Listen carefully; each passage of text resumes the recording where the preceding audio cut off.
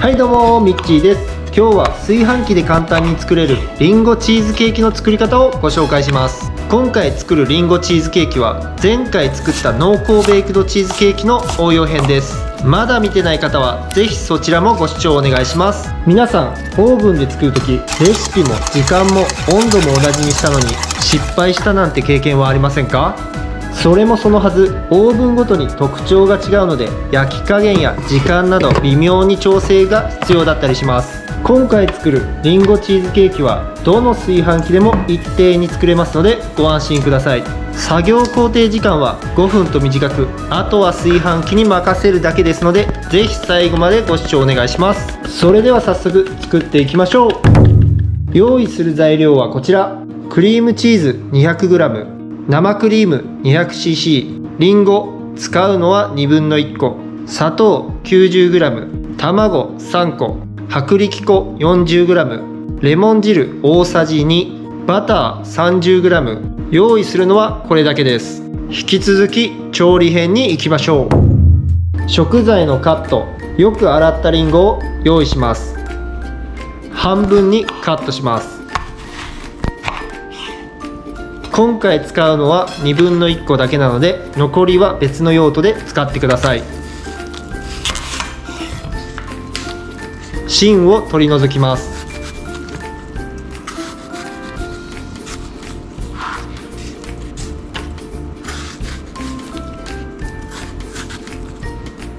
これを角切りにします。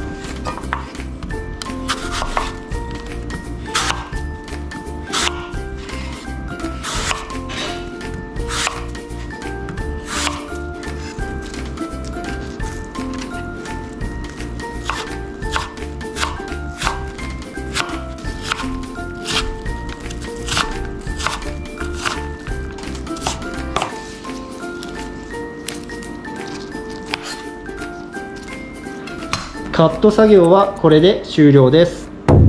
生地の準備。鍋を用意します。生クリームを入れ中火で温めます。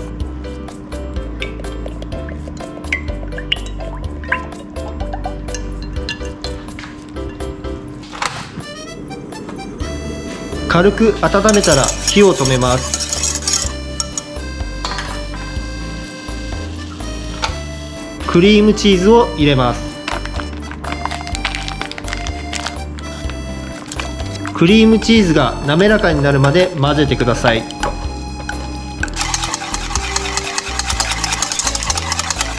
いい感じになりました。次にりんご1/2個、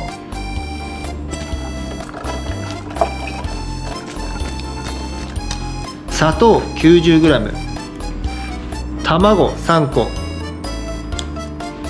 薄力粉 40g、レモン汁大さじ2を入れ混ぜます。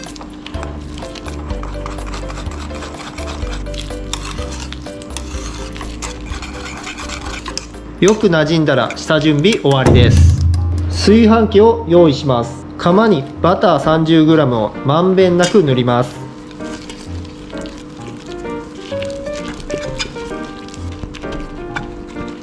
塗り終わったら先ほど用意した生地を入れます。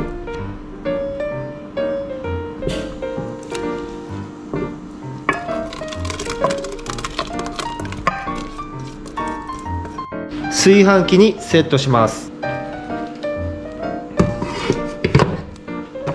炊飯を押して焼けるのを待ちます。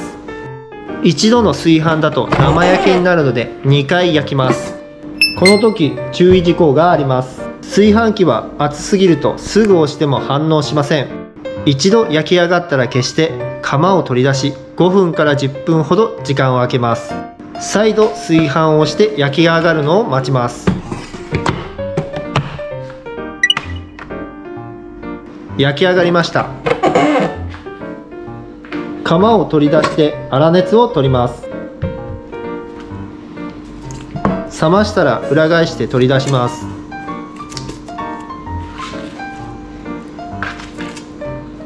冷やしすぎるとバターが固まり取り出しづらくなるので注意が必要です。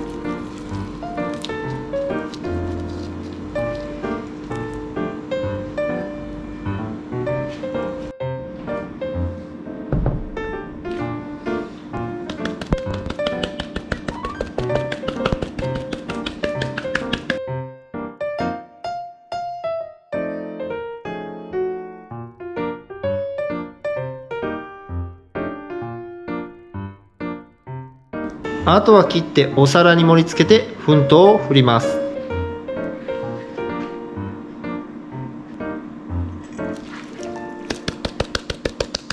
これでりんごチーズケーキの完成です。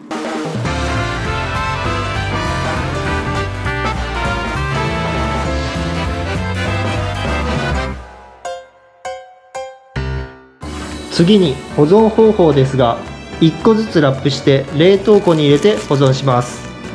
保存期間は家庭用冷凍庫でも3ヶ月程度は問題ないです。解凍方法はレンジで約1分程度温めればすぐに食べることができます。はい、ということで今日のレシピはいかがでしたでしょうか。いいと思ったら高評価、ぜひチャンネル登録もお願いします。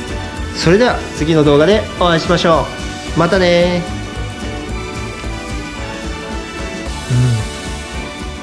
美味しい。